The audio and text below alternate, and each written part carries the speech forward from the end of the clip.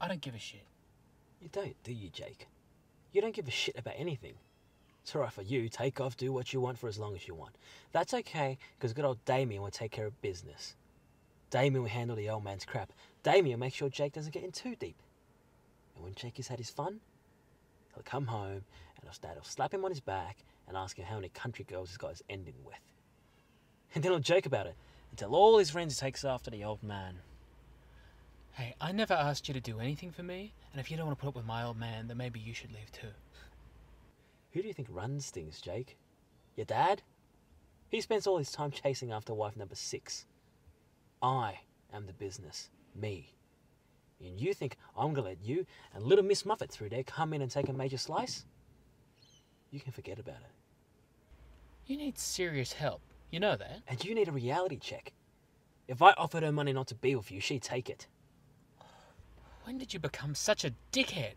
10,000, I reckon. That'd do it. You're wrong. We'll see.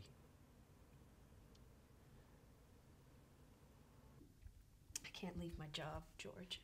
Yeah, you can. You just quit. People do it all the time. How can you ask me to do that?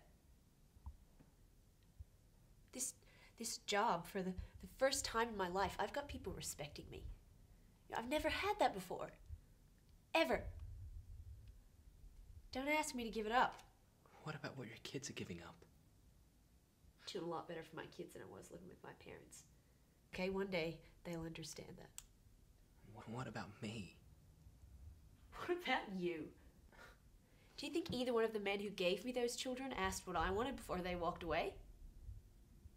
You know, I spent my whole life bending my back over what men decide. And I won't do it anymore, George. I won't. I'm not one of them. What more do I have to do to prove that? Stay.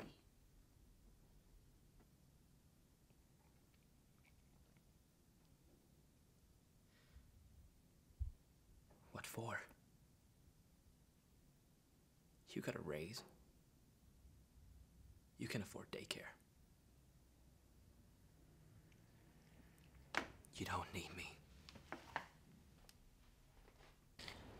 To become... You can be a little intimidating. You always talked about the kind of man who could approach you, speak his mind. One who wasn't afraid to tell you what he wanted.